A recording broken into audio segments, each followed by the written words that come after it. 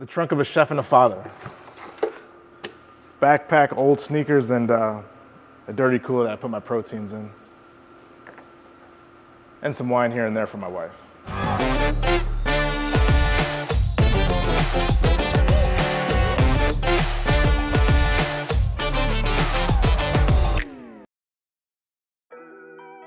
I'm Chef Jerome, and I'm the culture citizen of DC.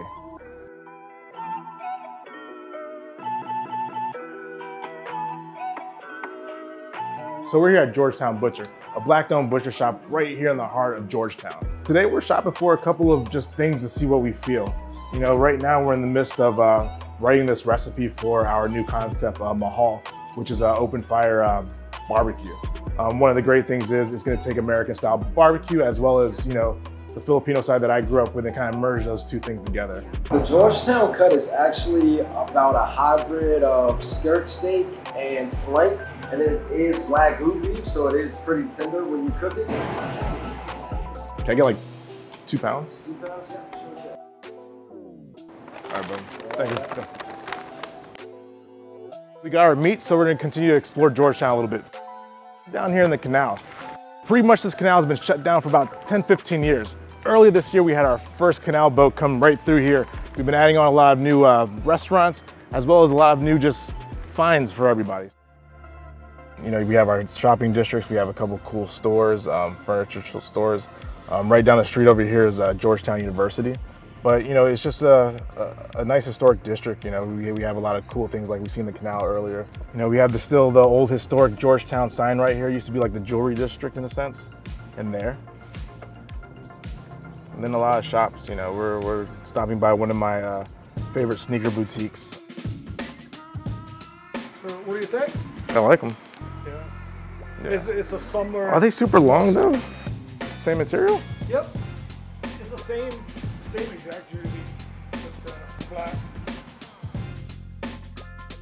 So we're here in Major at a family-owned sneaker boutique here in the heart of Georgetown, owned by my good friend Ducky. I come here to pretty much check out shoes, pick up new releases, things for the family.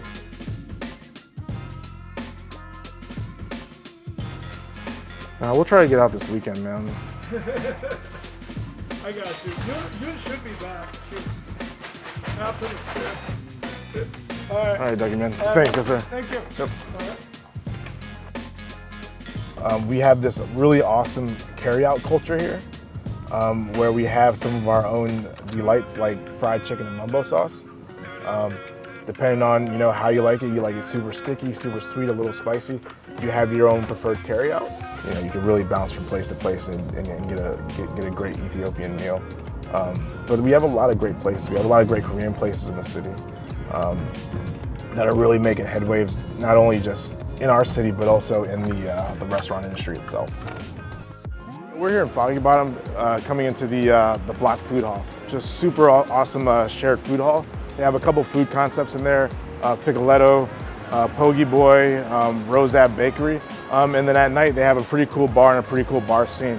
They bring in various DJs, entertain, so it's like a cool, chill atmosphere, honestly. So come on in and join me for a meal.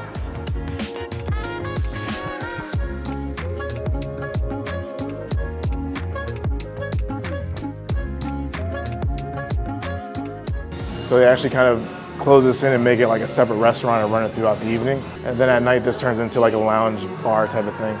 So awesome bar program again over here. DJs and people just hang out, dance. Depending on the DJs and stuff like that, they'll have a night where they're like in here breakdancing. It's the wildest thing, yeah. Here is the 4-ounce Fiesta spaghetti with the 2-piece wings. Lechon koali, chicken panalo, and then that's for Pogie Boy. And I gave you guys 2 spicy banana ketchup that you could use for the wings. And then here we have for Picoletto, we have the wild mushroom pasta, the truffle cacio e pepe that has gnocchi in it. Then we have shrimp scampi tagliatelle, and then a peanut butter tagliatelle as well. Best cities for the best food, definitely DC. You know, we have this emergence of just cultured food, immigrant style comfort food, and everybody's telling their own story.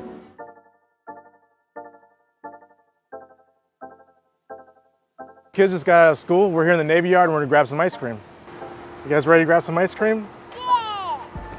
Let's go.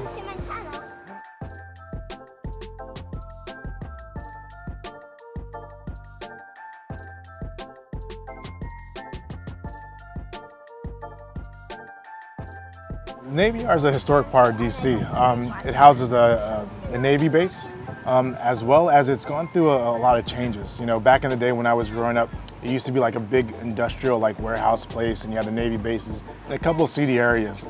Now we have like new apartments. Me and my wife, we used to live down the street here and kind of seeing the development with Nats Park and all the additional things around it. You know, we have our soccer stadium out of field down the street. We still have access to Capitol Hill. We have all these cool local businesses here. So the Navy Yards went through a super drastic change. So we're currently taking the time to focus on our new pop-up mahal, which essentially is a Filipino word with love. And what we're doing is we're doing an open fire barbecue concept. And we'll be merging American style meats with Filipino style flavors.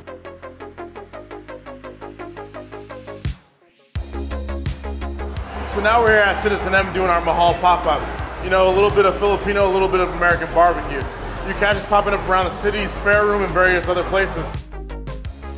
You know, essentially what we did was a lot of skewers that focused on Filipino flavors, charcoal and smoke fire behind it.